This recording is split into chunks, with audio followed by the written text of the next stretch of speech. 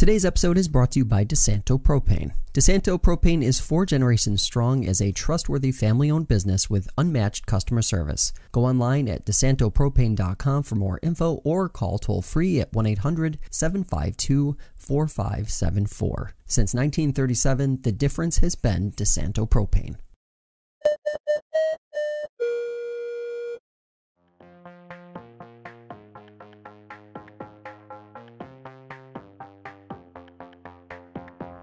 Today, we continue our series previewing local elections across the Finger Lakes by catching up with one of the candidates running for Auburn City Council. Brian Dahl joins me via Zoom. Brian, thanks so much for taking the time today. Thank you for the invite. So let's start with the easy question first. Why are you running for City Council? Well, I asked myself that question many, many times. However, in 2017, I became very ill, and I was nearly on my deathbed. Well, one of the issues that I had is I had a bacteria in my blood system that evidently they couldn't cure. They couldn't figure out the cure, and I ended up having to have a liver transplant. And during that process, they identified the bacteria. Well, lo and behold, the city of Auburn sent out a pamphlet a year and a half ago regarding our city water. Well, the bacteria that they had in the city water was the organism that nearly killed me. Well, I guess the obvious follow-up to that is how'd that play out? You're here obviously talking with us, so it must have been somewhat positive. And thank you for the donors that are very involved in Donate for Life. I am a huge advocate for Donate for Life, and it just so happened that I ended up receiving 2 gifts of life. Incredible stuff. Obviously, we're going to get into some of the environmental and infrastructure issues that the city faces. But first, I want to ask you, what are the biggest issues that you're hearing from constituents as you tour the city and talk to different folks living there? What are the biggest issues you're hearing from them? A lot of the things that I'm hearing is the population. We're losing population across the city, across the county, actually across the state. So it's not just domain to the city of Auburn. The problem with the city of Auburn is we are losing regular homeowners. When homeowners are up in age, they pass or what have you, people are buying the houses up and turning them into apartments. And then there's no regulation with the apartments with code enforcement. I remember years ago when I first got my apartment, code enforcement came in and did an inspection. 6 months into my stay, they came in, did a routine inspection. All was well. The place was clean. The place was picked up. I don't think that's happening because my son's been in an apartment now for 3 years, and he has yet to have anybody come in and do an inspection of the property. So our properties are failing. They're deteriorating. And where you have failed properties, you have crime. Yeah. You mentioned population decline, so we'll go there next. Projections forecast a 40% increase in seniors living in the Finger Lakes by 2040, while all other age groups under 65 are expected to decline between 7 and 14%. When you think about a city like Auburn, what is the greatest operational concern there? Probably in tax base, but also what do you think the city can do to help reverse that trend? Well, economic development is one of the key words. However, there's not much brown space left to invite agriculture, not agricultural, but of course we have the milk plant, and we need to actually help them broaden their horizons at the milk plant and see what we can do to offer some other assistance inside the city of Auburn, maybe utilizing the milk plant as the old Bombardier place and see if we can't. I mean, they're putting on a doubling the size of the milk plant now. They're putting water in, sewer in, a huge new building that could have been part of the city of Auburn right there on Columbus Street. It's zoned for it. The building's been sitting vacant for I don't know how many years, as long as I can remember. But we need tax. We need to start collecting tax from businesses. And you hear it across the state, we're going to give them a tax break. Well, that tax break falls back onto the consumers, which is the people that own these homes. Yeah. You mentioned economic development, and the city is kind of in a challenging space right now because there aren't a ton of developable Correct. sites. When someone says to you, Auburn needs more economic development, when you think about that vision of what successful economic development could look like in the next, say, 5 to 7 years, obviously Micron probably comes to mind. I wonder what your take is there and how much of an impact Micron can have in Auburn. And then also, what do you think successful economic development in general looks like in the city of Auburn? Well, everybody's talking about Micron all across the state. Everybody's talking about it. There was just a big thing on the news that they're going to broaden their horizons out in Buffalo and Rochester and Utica. Hitting Auburn, they're 5 years out before they're even shovel ready. So that's 5 years out just for the planning and all that. Before they put a shovel in, it's going to take at least a year. So we're talking 10 years before they broaden their horizons into the city of Auburn. We need to fix it now. We need tax base now. That's fine. We can plan on them coming in. We're looking at putting water and throughout the county in some of the dead spots that don't have water and they're running off wells. The water's not drinkable. But getting some of our sites, we're holding on to sites, which I don't know why. We need to open those sites for business. Does part of that, when you're talking about shorter term economic development, does that mean that perhaps the city look at making it easier for micro businesses, small businesses to be able to get off the ground more quickly? Absolutely. You look around the city and every block you go to, you find a smoke shop or you find a pizza shop or a bar. Yeah, they're great for the constituents that drink. I don't drink personally because that's just not something that I do. Bars are great. They're a great place to go and relax, but there's other things that we could be doing to draw in. How about some theater? How about the movie theaters are falling apart around here. Nobody's doing that. We have to think outside the box. Yeah. Obviously, the environment, there's a lot of concern about the long-term health of Owasco Lake. That's very personal for you, I'm sure. If elected, how would you like to see the city approach this issue? Obviously, it's an ongoing thing where the city has been dealing with some of the side effects of Owasco Lake's current situation, but what would you like to see the next phase of that look like? Well, the next phase is, it's a little too late. The mayor put out a letter to the governor requesting funds or we're going to become the next Flint, Michigan, with the water source. That's pretty scary. The public has no idea what's going on with our water source. They put out that publication a couple of years ago or a year and a half ago, and we've heard nothing since. If people were to go online and look at the water quality of our lake, you can see the drastic rise in the pollution and the phosphorus and the other, what do they call them? I got it here on my note. Trihydromethane that's in our water system. I don't know if you're drinking water right now, but you probably should not drink the city water. Yeah. Not trying to scare anybody, but anybody with autoimmune disease, don't drink city water. When you're sure, obviously water is one layer of what people consider to be infrastructure. There are many other components to that. When you think about the city's infrastructure needs over the next 5 to 10 years, especially in relation to economic development and getting more business in the city, what stands out to you as priorities beyond water? Well, water is the biggest thing that we all need. Everybody has to have water, but we also need to have fossil fuels. I know the governor is trying to get rid of the fossil fuels in New York State. So fossil fuels, sewer, whatever else we need to supply. Natural gas is huge.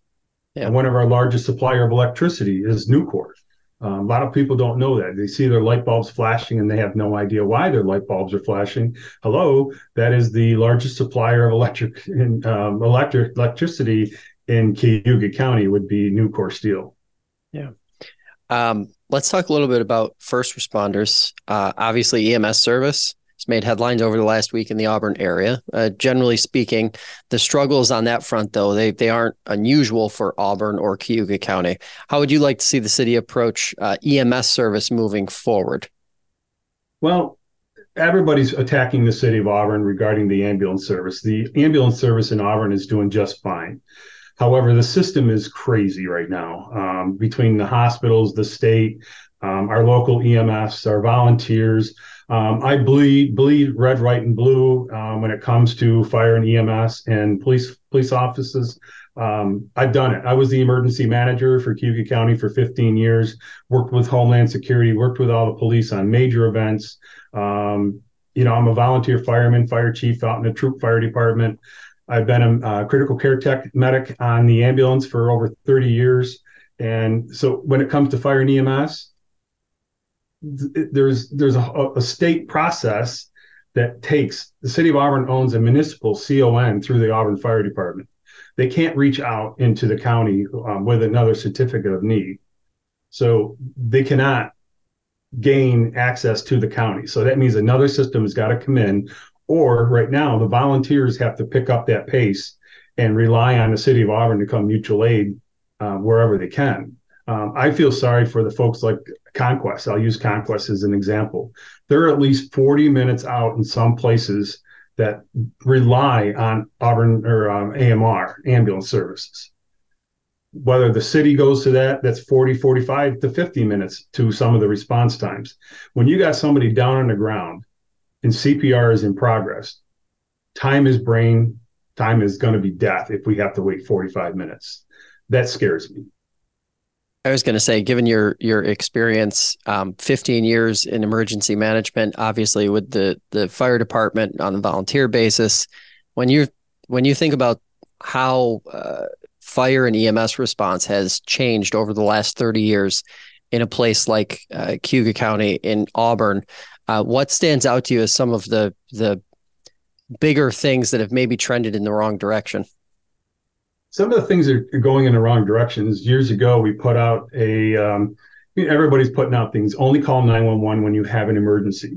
911 receives so many phone calls for non-emergency stuff, and we're getting dispatched to it. So we're tying up an ambulance for somebody with a toothache that could certainly get into a taxi or hop a bus or take their own car to the hospital instead of calling an ambulance. They think an ambulance is going to get them in to see the doctor faster, which it's not, because basically they're going to get triaged and they're going to get sent to the waiting room.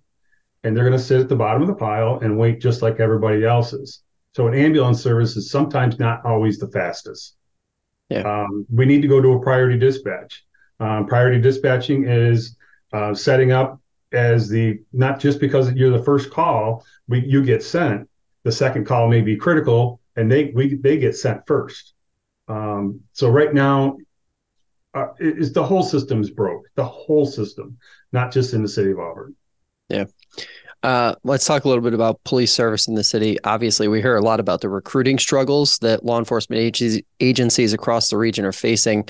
From a public safety standpoint, what would you like to see the city prioritize moving forward to maybe aid in the recruiting side of things so that the police force is able to stay at its top fulfillment?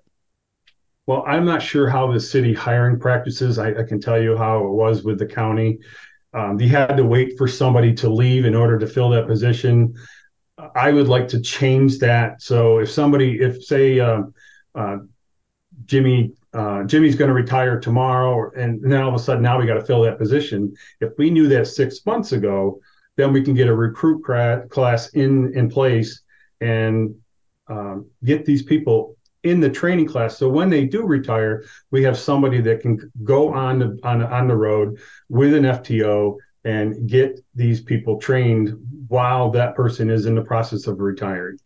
Right now, we're waiting till people leave, and then we're struggling to trying to find a recruit class to get people getting into that class. Same things happen across the board. DPW, same thing. It's crazy the way we do things around here. We need to be a little more proactive than reactive. Do you think it seems to be as frequently framed as a tax question, but do you think maintaining the actual manpower forces that make up city services will be the biggest challenge over the next decade for a city like Auburn? Absolutely. The Auburn Fire has got it worked out. You need to have at least 15 people on a crew, on a shift. And a lot of times the backfill when there is a major structure fire, bringing people in off shift to be able to maintain other vehicles to keep the city running. That's You just have to. You just have to do that. That's just good thinking. I would like to see that with the police department. The sheriff's department has take-home cars. Those take-home cars can be on the ready at any minute. Why isn't the city of Auburn doing that? Yeah. Our peak times, Friday night, when there's bar fights all over the place and there's people chasing drug dealers. And, it's just, we need to have the extra police officers at the moment's notice, and instead of, the priority one call for a domestic going on that gets unattended to for half an hour because they're dealing with a bar fight. I'm not sure if that's happening, but I would like to see more officers called in off shift when the time is needed. Let's talk a little bit about housing. You mentioned it earlier in the interview here, whether we're talking about single family development, skyrocketing rental prices, overpopulation of Airbnb properties, or just lack of senior housing. These are all issues that communities across the region are facing. What do you think the city can do to move the needle in a positive direction on the housing front? Well, years ago, my grandmother was at Stryker Homes. She loved it there because it was quiet. It was just the elderly population. Now, as an EMS provider, when we are going into the city of Auburn, you go to Stryker or you go to Swartz Towers, there's just about anybody and everybody living there. It could be a crack dealer living next door. It can be, it's just crazy. It's just the housing development across the city of Auburn, across the county, across the state is crazy. And I don't know how to fix that right now, but we need proprietary homes for the elderly only. The other housing is maybe using some of these other brownfields for housing, for rental properties. The perfect place for that would be down on the old Dunham McCarthy building. Use that property, put up a high rise for people that do not have apartments. The biggest issue that I'm seeing is we have vagrants that are living in the woods behind several of the stores. I mean, they're all over the place and they have no place to go. It's either they don't want to go someplace or they're happy where they are, or they're just shunned. They're pushed out into the neighborhood, and you're seeing a lot of theft around those camps. Yeah. Most common question we get from readers has to do with taxes when it comes to keeping taxes as low as possible. What do you think the keys are to keeping taxes low? And how do you respond to that question when somebody inevitably asks you, are you going to keep my taxes low if elected? It's funny. Everybody wants taxes low. However, our inflation rates keep going up. So when inflation goes up, costs of products keep going up. So I don't think there's ever an answer. Everybody thinks there's a magic wand that's going to lower my taxes. But budgets, people have budgets. When I worked for the county, it was funny because you would see the UPS trucks around this time of the year till the end of the budget season. It was the staples, and it was, it was like Christmas. All of a sudden, oh, we got to buy paper. Oh, we got to buy all this. That needs to stop. You got to plan at the beginning of the year when the budgets come through. Start getting your stuff as you need it. If you don't need it this year, get it next year. But start cutting some of these budgets that have a lot of fluff in them, and I know there's a lot of fluff. One criticism we've heard pretty regularly from candidates across the region is that perhaps the budget process in some communities is a bit too short, and that perhaps it should be a longer process, one that is happening more over the entire year, analysis month by month, rather than budget season being a couple months in the fall when you only have one or two decision cycles for most government entities. Is that kind of what you're thinking about here too as well? Well, it's funny you say that. A lot of people start their budgets, and maybe the city theirs comes out in July. They'll start in like April, May. I'm a guy that likes to see the budgets after the budget has been passed for next year. So if I get elected, then I'm going to be coming and looking. Why do we really need the extra $10,000 in a budget line that you haven't touched in the last 4 years? Emergency management is different because you never know when there's an emergency coming up. There's always a general fund that you can go and ask the county accountant or the city council people, hey, I really need this, and it's going to cost this much. They can pull it from there. I would much rather people do that than just spend it or hang on to it and hoard it. And lastly, your final pitch here to voters. We're a couple weeks away from Election Day. Why should voters choose you? Well, I'm not your typical Republican or conservative. As an EMS provider, I treat every person the same, whether you're whatever your race, color, or creed are. To me, that nothing bothers me. It's water off my back. If you got a problem, my door is always open. My phone is always on. I'll take anybody's question 24 hours a day, within reason, during the middle of the night, because the pager goes off, and then I get up and then I go. But I think electing me, I come with an emergency management background to help deal with the fire, EMS, and the police, and DPW. I work closely with the DPW throughout my career. I come with I deal with grants all the time. In the emergency management office, I was bringing in millions of dollars of grants, not just one or two, multiple grants. And I actually have the contacts for a lot of people and a lot of different grants that, yes, grants are taxpayers' money, but if they're used wisely, and it's not going to cost us a lot more in the background, those are the grants we want to target. We really need some grants right now to help our water quality, and I know where to go and get those. And I need to bring everyone together. Everybody's got to work together, whether they're in the Republican Party, the Conservative Party, or the Democratic Party.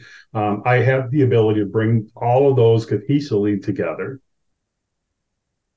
Brian, appreciate the time. Thanks so much for taking it today. Thank you so much, Josh. I appreciate it. That'll do it for this edition of FLX Today. If you'd like to hear more conversations like this one, check out the show on your favorite podcast platform or subscribe to the FingerLakes1.com YouTube channel. Have a great day, and we will see you next time.